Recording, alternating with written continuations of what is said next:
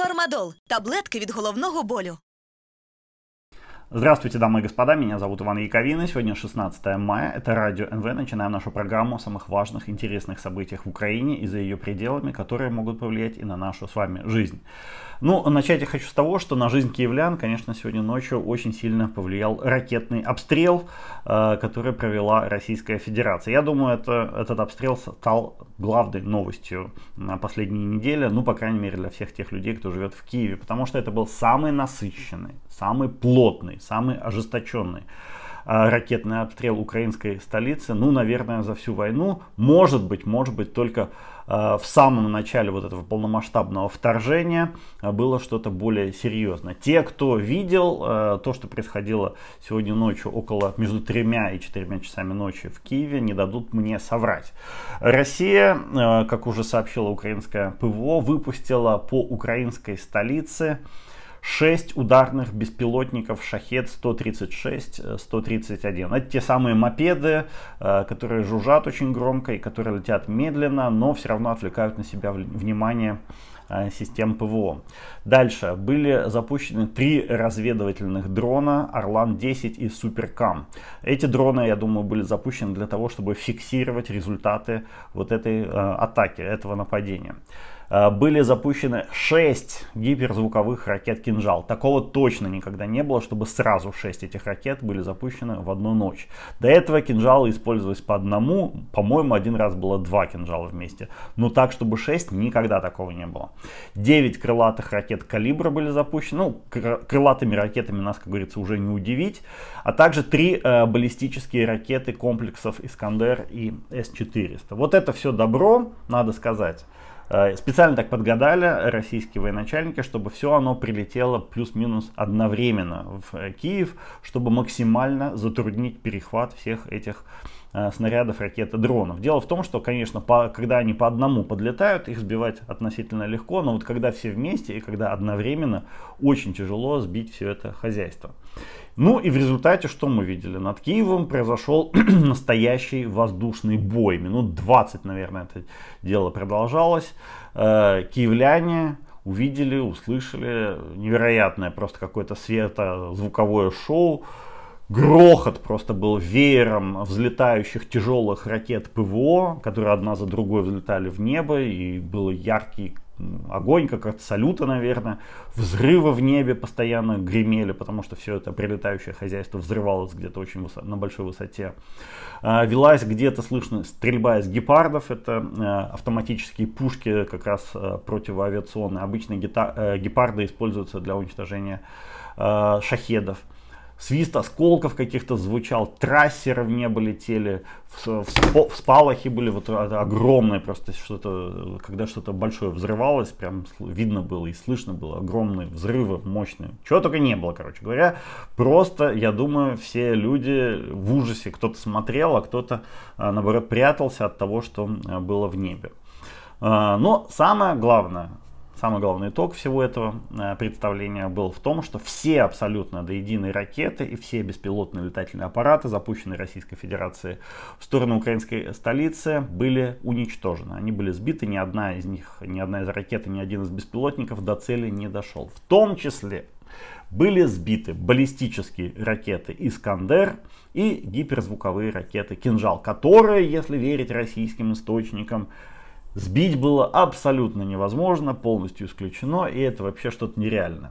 Тем не менее, это произошло. Конечно, ночью было еще не до конца понятно, что случилось, но сейчас вот мы уже точно можем говорить, что ни один объект существенный или вообще какой-то не пострадал. Конечно, обломки подожгли несколько машин, на зоопарк упало несколько обломков, я надеюсь, никакие животные не пострадали в зоопарке. Ну так, в принципе, ничего страшного, то есть ни один завод, ни один офис, ни одно здание, ни один военный объект не был уничтожен или даже серьезно поврежден. Что это было? Что это Россия вдруг решила такой массовый обстрел устроить, причем не пожалела лучших своих ракет и беспилотников? Смотрите, на мой взгляд, мотивация этого нападения, этой атаки была двоякой. С одной стороны, российские военно-воздушные силы очень хотели отомстить Украине за потерю, недавнюю потерю 4 самолетов и вертолетов, сбитых над Брянской областью в течение нескольких минут. А также хотели отомстить за гибель 11 штурманов и летчиков, пилотов, погибших в результате этой операции. До сих пор, кстати, точно неизвестно, что там произошло в небе над Брянской областью. Очевидно одно, сбивались вертолеты, по крайней мере, достаточно тяжелыми ракетами, дальнобойными ракетами. Но какими именно, как они назывались, эти ракеты, мы не знаем. Кто-то говорит, что это был самострел, что это типа российские ПВО уничтожили все эти цели. Другие говорят, что это была украинская засада. Украина на официальном уровне, по крайней мере, отрицает, что это была засада. Но, вообще-то говоря, такие засады, воздушные засады, иногда устраиваются. И, как правило, да, те, кто устраивает эти засады, не хочет светить собой и говорить, что это я, потому что надеется что-то подобное повторить в будущем, и чтобы не давать своему противнику возможности как-то подготовиться к этой засаде. Он говорит, не, это не я, вообще не в курсе, не знаю, что случилось. Тем не менее, на войне, как вы понимаете, очень важно обмануть противника, запутать противника, поэтому мы, скорее всего, не узнаем, кто стоял за этой атакой против российской авиации до завершения боевых действий. Но вот россияне в любом случае говорят, что это Украина, они решили, что это Украина. Знаете еще, почему я считаю, что россияне решили, что это Украина, и уверены, что это Украина? Они нигде не сообщают о гибели 4 летательных аппаратов. То есть они говорят, сбили один вертолет упал, даже не так, они говорят, загорелся в воздухе и упал один вертолет. Про сбитый еще один вертолет и 2 самолета Россия не сообщает. Знаете, вот когда было что-то подобное, когда Украина утопила крейсер «Москва», тогда тоже россияне говорили, сам утонул. Просто, да, вообще не утонул, а просто крен на левый борт получил, ну, и потом шторм, пожар, вот как-то раз, оп, и утонул. Нет, никто в этом, Украина никакая в этом не участвовала. То есть, когда россияне стесняются показать, что это была успешная операция, значит, наверное, это была все-таки успешная операция Украины. Ну, я не знаю, конечно, у меня, опять же, нет поводов не доверять официальной украинской точке зрения. Тем не менее, россияне сейчас абсолютно уверены, если почитать их телеграм-каналы, почитать их какие-то СМИ, они абсолютно уверены, что это была украинская операция. Что эта атака против самолетов и вертолетов была организована так или иначе ВСУ. И, соответственно, захотели отомстить. Поскольку уничтожение сразу в один день, в один час даже, 11 пилотов и штурманов, это очень-очень болезненный, крайне унизительный удар для российской авиации. Им хотелось восстановить, как сказать, честь свою, что ли, попранную, и показать, что они не лохи, что они тоже могут что-то там такое устроить, и тоже могут устроить своему противнику какую-то гадость. Это, так сказать, первая часть мотивации, то есть мстя. Хотим отомстить. Вторая, ну, отчасти похожа, тоже связана с честью, если угодно. Россияне недавно запустили, как вы знаете, по Киеву вот эту самую гиперзвуковую ракету «Кинжал», которая, как они сами утверждали, абсолютно не берущаяся, подбить ее невозможно, потому что она летит с какой-то немыслимой скоростью, а на финальных этапах своей траектории еще и маневрирует как-то по-хитрому. Типа не берущаяся ракета. Но эту ракету сбили. Сбили украинские ПВО с помощью системы Patriot, прикончили эту ракету, показали эту ракету, все, ракета уничтожена. И, конечно, у Владимира Путина после этой истории наверняка... это же, кстати, ракета была запущена, знаете когда? Сразу после удара беспилотниками по Кремлю. Опять же, неизвестно, кто эти удары провел, но мы как бы догадываемся, кто, да? Так вот, и сразу после этого запустили по Киеву вот эту неберущуюся якобы крылатую ракету. И крылатую ракету взяли, подбили, и у Путина, скорее всего, появились вопросы. Как разработчикам этой ракеты, то есть тем, кто ее делал, так и к тем, кто ее запускал, то есть к военным.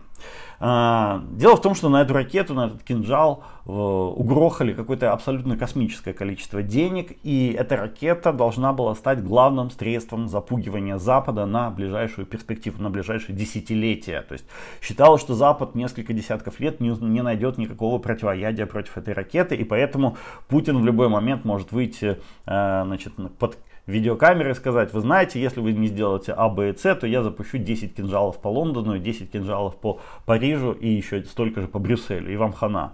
А вот теперь выясняется, что кинжал этот никакой не стальной, а картонный кинжал, да? Что военным и создателям этой самой ракеты нужно было как-то срочно выкручиваться и исправляться, чтобы Путин их не отправил на колбасу. То есть массовая гибель летчиков в этом смысле стала, наверное, удобным поводом для того, чтобы выпросить у Кремля, такое разрешение лично Путин дает, разрешение на массированную атаку Киева сразу несколькими видами ракет, в том числе и вот этих суперсовременных гиперзвуковых. Причем я практически уверен, что все выпущенные ракеты вот этой ночью были направлены не куда-то там, а в резиденцию Зеленского на Банковой, в здание Кабмина, в здание Генштаба, в Минобороны и другие такие же важные объекты, то есть в те самые центры принятия решений, уничтожением которых Путин уже очень-очень давно угрожает Украине. Не только Путин, но и его там всякие шестерки-прихлебатели тоже говорят, пора бить по центрам принятия решений. И вот я думаю, что они решили, что ну вот давайте, раз мы устраиваем такую прям по-настоящему серьезную атаку, давайте и грохнем по этим центрам принятия решений. Ну и, насколько я понимаю, Российская Федерация намеревалась таким образом показать, что не оставит без ответа вот этот унизительный удар дронами по Кремлю, уничтожение целой специальной авиагруппы в Брянской области и фиаско с кинжалом, запущенным по Киеву ранее. И смотрите, уже нынешним утром в российских новостях должны были с большим пафосом, под бравурную музыку рассказывать об ударе возмездия, об уничтожении центров принятия решений и тому подобную милитаристскую империалистическую чушь, которая поднимает, как предполагается, чувство собственной важности у россиян и увеличивает степень их любви к фюреру. Типа, знаете, вот эти все разговоры о том, что русский медведь проснулся, вот наш ответ, никакие американские системы вам не помогут, теперь вы будете бояться и так далее, и так далее. Почему об этом с такой уверенностью говорю? Я об этом сужу по собственному YouTube каналу. Я там ночью залил короткий ролик про этот обстрел. И вы знаете, под этот короткий ролик в комментарии к нему прилетело какое-то абсолютно невероятное количество российских ботов, которые явно собирались праздновать удачный удар своих ракетных сил. Их заранее приготовили, чтобы они прямо ночью массово радовались успехам своих ракетчиков. Но когда стало ясно, что радоваться там особо нечему, все эти люди, или не люди, не знаю, роботы, может кто-то и люди среди них есть, они продолжали все равно писать, что это только начало, что это ответ за обстрелы Донбасса, что если Донбасс 8 лет бомбили, то готовьтесь, что и вас будут бомбить. То есть вели себя как-то так в этих комментариях, как будто половина Киева лежит уже в руинах. То есть они радовались уничтожению Киева, хотя уничтожение Киева не произошло, все ракеты сбили. Но им же как бы заплатили за это, поэтому они, видимо, номеры отрабатывают. Такого количества комментариев от ботов у меня под моими роликами не было уже, наверное, полгода. Знаете, когда последний раз было такое? Когда случился новогодний удар хаймерсами по лагерю российских боевиков в Макеевске, где там были, по-моему, то ли 500, то ли 600 человек были убиты одним ударом. Тогда им тоже дали задание, этим ботам, говорить, что никто не погиб, что все нормально, что все живы и здоровы, и это все типа украинская пропаганда.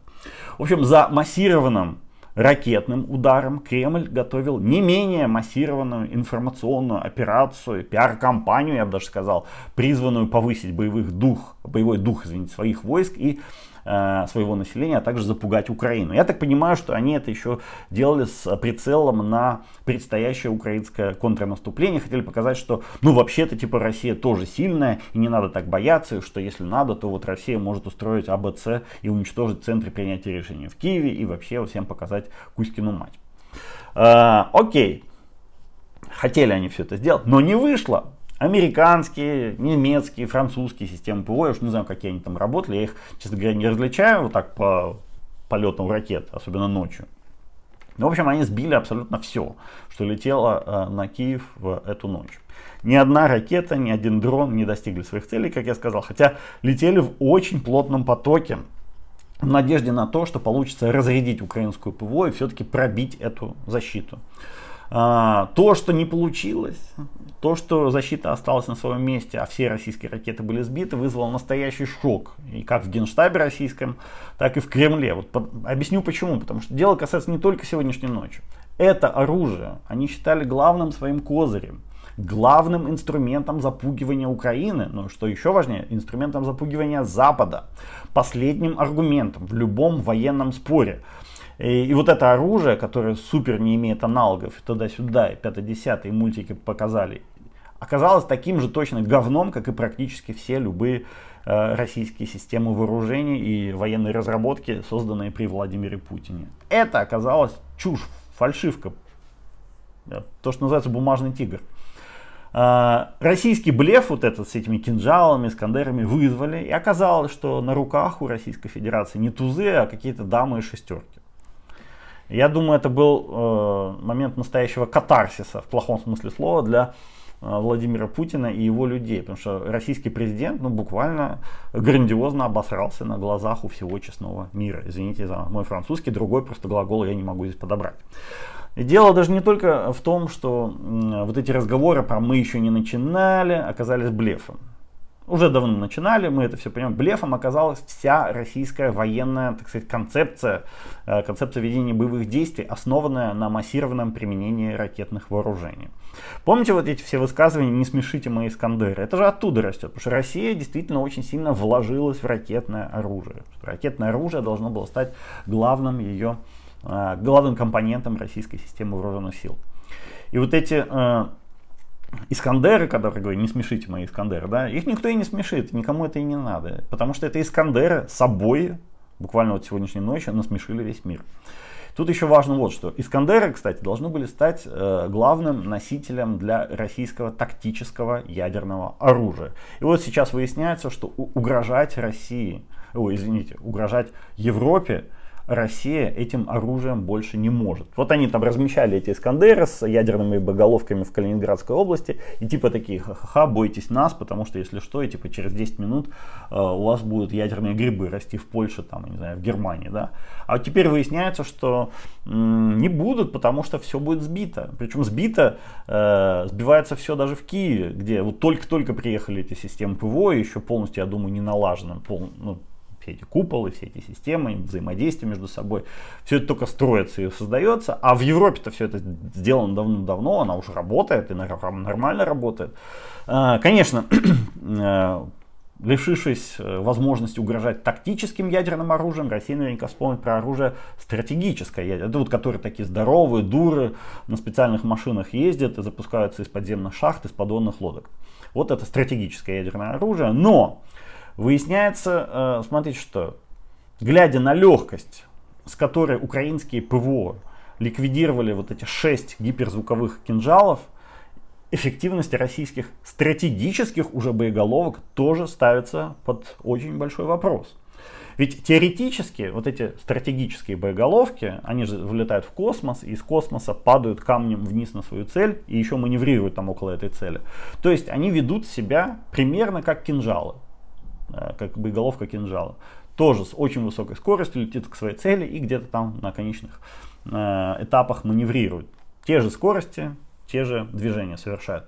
И вот теперь мы видим, что кинжалы сбиваются очень легко, причем даже при массированном обстреле с большим количеством помех и ложных целей. Все равно сбиваются. Это очень серьезно. Потому что то, что сегодня случилось в небе над Киевом, это событие, способное дать повод американцам, европейцам, да и вообще всем отбросить уже последние самые переживания насчет российской эскалации и неадекватного поведения, насчет ядерного удара и так далее. Потому что сейчас, если Российская Федерация даже попытается дернуться в направлении использования ядерного оружия, то, скорее всего, у нее это просто не получится из-за того, что ПВО собьет все, что Российская Федерация запустит. То есть современная западная противоракетная оборона позволяет отразить удар и российских тактических ядерных ракет, и стратегических ядерных ракет. Я это все буквально вот сегодня ночью видел своими глазами из собственного окна. Вот это крушение российской концепции всемогущества ракетного вооружения, в том числе ядерного. То есть Россия сегодня самостоятельно показала, что ее ядерное оружие на порядок менее страшное, чем принято было считать. Я не могу сказать, что ядерного оружия российского вообще можно не бояться. Конечно, нет, потому что, знаете, даже если одна боеголовка из 100 долетит, это уже будет огромная проблема, и трагедия и всякое такое. То есть все равно это ужасное оружие, но это не то оружие, не настолько грозное, не настолько могучее оружие, как об этом принято было думать и как это принято было считать. Причем это оружие, вот оно, говорю, оно стало менее могучим, как выяснилось сегодня, да, и то в том случае, если оно просто взлетит, потому что вы знаете, что в последнее время в Российской Федерации постоянно происходит ситуация, когда ядерные ракеты, да и вообще не только ядерные ракеты, космические ракеты взлетают и тут же падают. Почти все испытания ядерных ракет в России заканчиваются неудачно. Поэтому, стратегических ядерных ракет я имею в виду, поэтому, знаете, я не удивлюсь, если и ракетно-ядерный щит Российской Федерации примерно такого же качества, как танки «Армата» или танки Т-72, которые горят в украинских степях, вот как спички просто, да. То есть, скорее всего, нет оснований думать, что если вся российская армия развалена, деградировала и кое-как там шевелится, да, то вот ядерные силы почему-то они радикально будут отличаться. Нет, скорее всего, примерно то же самое. И учитывая то, что американцы уже создали системы, позволяющие сбивать боеголовки как тактических, так и стратегических ядерных ракет, мне кажется, Россию бояться так сильно, как раньше, уже не нужно. В общем, на мой взгляд, сегодня ночью была открыта новая страница в системе стратегического ядерного сдерживания. Эта страница будет повествовать о закате мощи российского ядерного оружия и о закате способности Российской Федерации пугать этим оружием весь остальной мир. Ну и что касается вот этой истории сегодняшнего обстрела Киева ракетами, я хочу еще два момента отметить, которые, мне кажется, очень важны. Во-первых, огромное спасибо странам Запада, поставившим Украине системы ПВО. Вот эти самые современные системы ПВО, которые позволили сбить буквально каждую ракету, направлявшуюся на цели в Киеве. Без них, без этих систем ПВО, конечно, утро в Киеве было бы намного менее добрым и намного менее радостным. То есть сейчас мы празднуем, в общем, победу, а было бы все гораздо хуже. Просто страшно представить, какие разрушения, какие жертвы принес бы этот ночной обстрел. Думаю, может быть, сотни, может быть, тысячи людей погибли бы. Так что спасибо странам Запада, а также спасибо, еще больше даже, спасибо офицерам, солдатам войск ПВО, которые мастерски отразили сегодняшний налет. Ну и в общем спасли нам всем жизни. Спасибо за это, конечно. Они молодцы, они герои. Это первое, что я хочу сказать. И еще одно, я хочу отругать тех людей, кто снимает на видео запуски ракет противовоздушной обороны и выкладывает еще эти ролики в интернет. Причем на этих роликах часто видно, откуда именно запускаются ракеты ПВО. Эти люди, я уж не знаю, по тупости своей или из тщеславия своего, в буквальном смысле делают все возможное, чтобы украинское ПВО было разбомблено и Киев остался без защиты. Хочется сказать этим людям: послушайте, вы что, дебилы, что ли? Без защиты ПВО в следующий раз ракета вашим детям упадет на голову. Не знаю, как влиять на таких людей. Понимаете, не было у россиян сегодня ночью вообще никакой радости по поводу всего происходящего в Киеве, кроме одного. По этим роликам они сумели выяснить, где в Киеве стоят украинские системы ПВО, и, скорее всего, попробуют туда ударить в следующий раз. Расстреливать людей, которые записывают такие ролики, мне кажется, не знаю, вот они по глупости помогают врагу или из-за денег, я не знаю, мне сложно сказать. Но я думаю, расстреливать это перебор, с ним все равно что-то надо делать. Может быть, знаете, у меня родилась такая крамольная мысль, что там 10 ударов плетью по заднице прямо на Майдане могли бы произвести нужный педагогический эффект на всех вот этих операторов, кто снимает эти ролики. Мне почему-то кажется, что для людей, которые плохо воспринимают информацию обычным путем, то есть через уши, через голову, вот донести эту информацию через пятую точку с помощью плети можно, вот поймут. И причем это сработает очень хорошо, вот такой способ донесения информации, что вот этого делать нельзя. Оно сработает даже лучше, чем штрафы и даже лучше, чем тюремное заключение. Потому что вот для многих людей, у которых в голове опилки, вот только так до них и доходит. Вопрос, в общем, важный. Надо принимать какие-то меры в этом смысле. Но это я, конечно, отвлекся. Благодаря грандиозному успеху ПВО сегодня Запад понял, что никаких излишне агрессивных действий в свой адрес со стороны России он может не бояться. Поэтому открываются очень большие, очень крутые возможности для обеспечения Украины самым современным оружием. И давайте вот об этих возможностях и о том, что происходит в этом направлении, поговорим уже в следующей части. Підписуйся на канал Радіо НВ ось тут.